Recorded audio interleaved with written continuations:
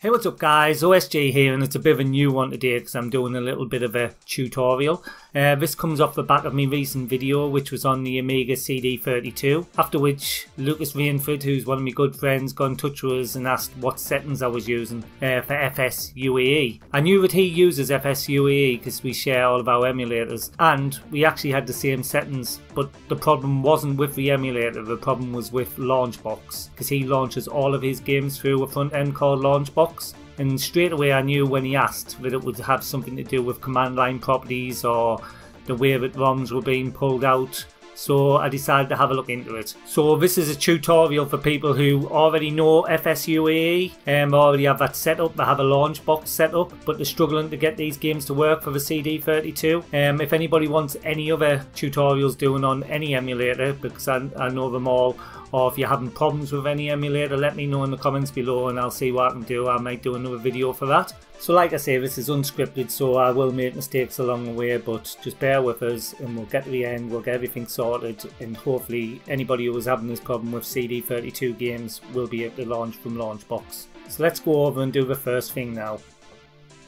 First things first, we need to go in and we need to put our ROMs in somewhere where we can get them, right? So I've made a file on here, CD32, and then I've copied all of the zip files into there. While I was trying this out, I realised that although Launchbox does have an option to unzip the files and then run them, that won't work with this. Well, not what I can find.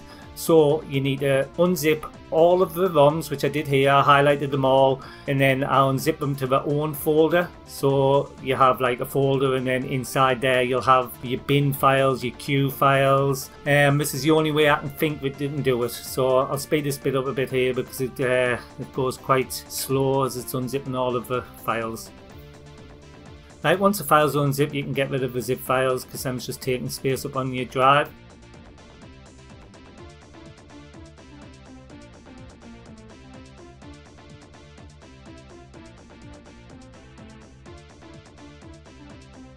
Now that's it. So in here, if you have a look in each file, you'll have a queue and you'll have some bin.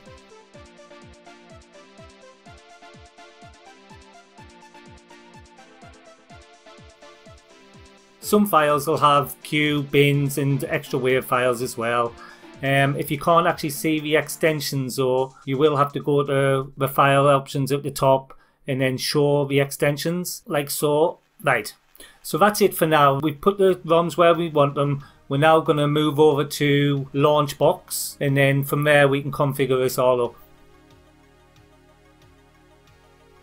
So here we are in Launchbox. First of all, we need to go and import our ROMs. So we're going to import the ROMs here.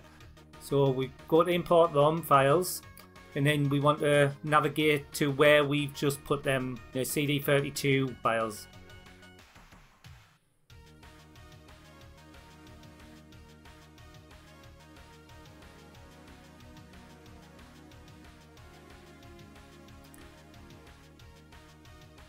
So now we're in that file.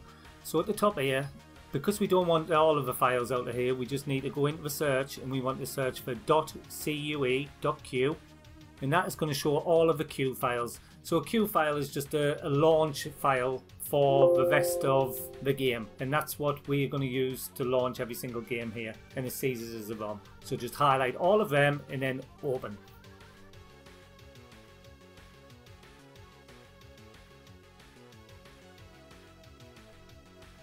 So they're all shown up here now and here, so just click next. But now we have to associate the emulator with it. So we haven't got an emulator in here at the moment, so we're just gonna say Commodore Amiga CD32.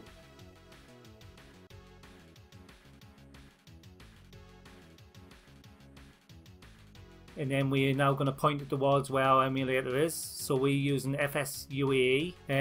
If anybody needs FS-UAE, just give us a shout and I can sort that out for you.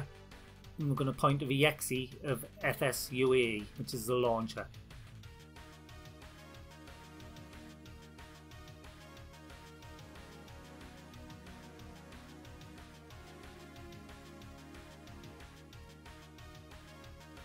So there we are. So in here now we have to do the command line.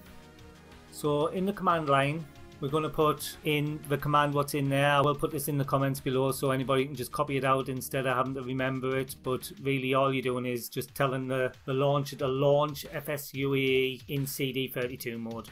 There is people who say that you've got to tell it which CD drive and stuff like that, but I found that you don't. If you've unzipped them like this, it's okay.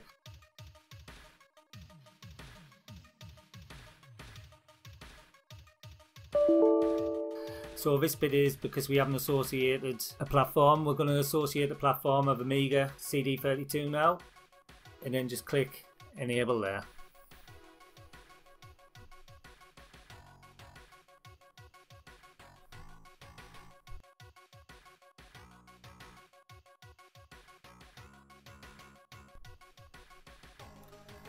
Now I'm just going to leave all my files where I have them because I have them on a hard drive or wherever I have them, so you can just leave them there and then go on. This bit's here to get box art, stuff like that. I already have this because I've just been on and deleted all these out, so I'm just going to pretend I'm still haven't got it. Press next, go through all of this, just leave it all the same way as what it is. Next.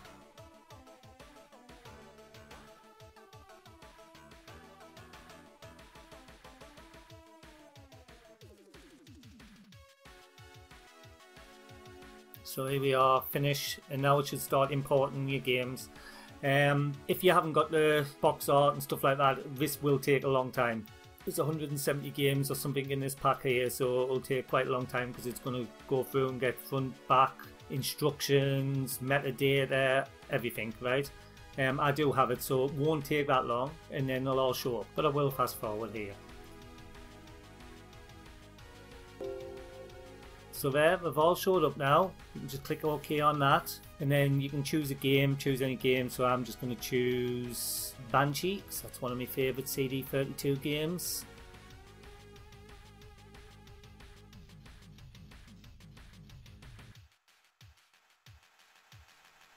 Just double click on that, and then it should launch up into FS-UAE launcher in CD32 mode.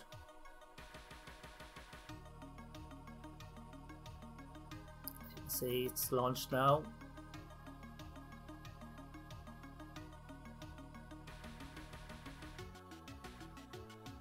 With the CD32 splash screen, so that's a good sign. We know it's in the right mode, English, whatever. I'm just showing you this bit, but we'll just move on straight after it started loading. This is just to show that it can be loaded. There we have it.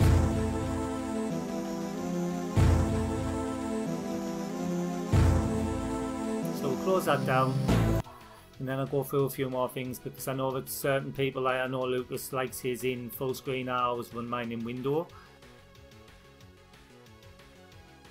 So for this, I read a lot on the command line properties, and people are saying you can use -- full screen.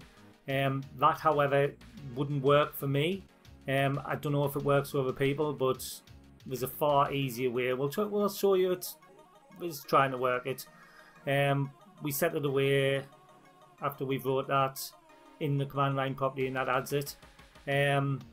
Sets shadow fighter away, and as you can see, it's still launched in window mode, which is not what we want. So we'll close that down. So this is a way to get it into full screen. First of all, we'll take that full screen back out because we're not going to be using that, and leave it the way it was, where it's just saying what version of system we're going to be using. And then we'll move over to FS-UAE, right? We'll launch launcher.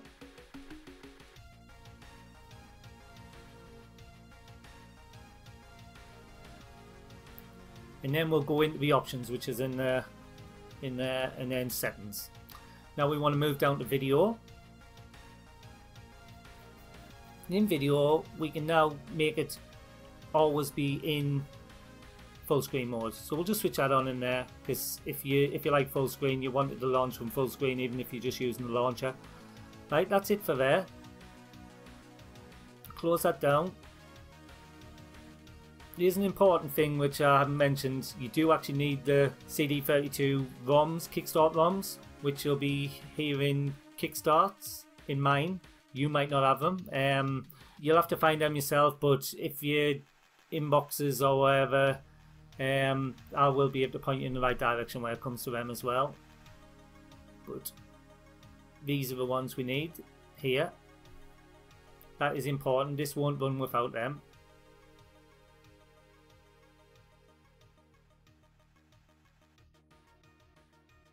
Okay, so that's the ROMs showed here. That's just forcing it to go into full screen from the launcher. We'll move back into Launchbox now. We don't have to do anything in command line properties. We'll just set Shadow Fighter away again, and now it's launched in full screen.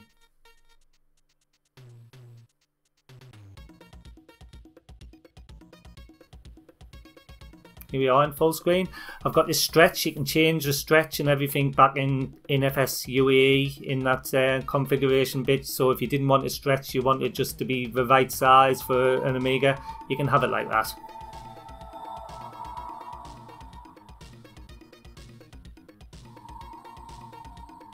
So that's basically it for this tutorial.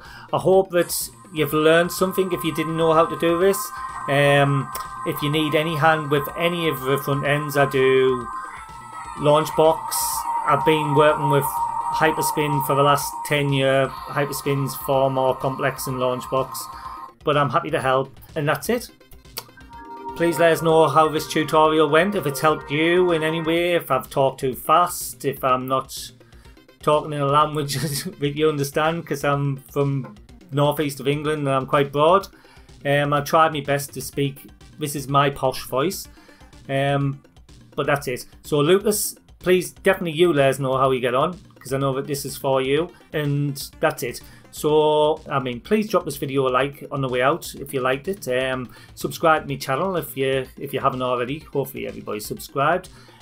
You can support us on Patreon if you want, like these people who are going up the screen right now, and that's it. So tutorial over.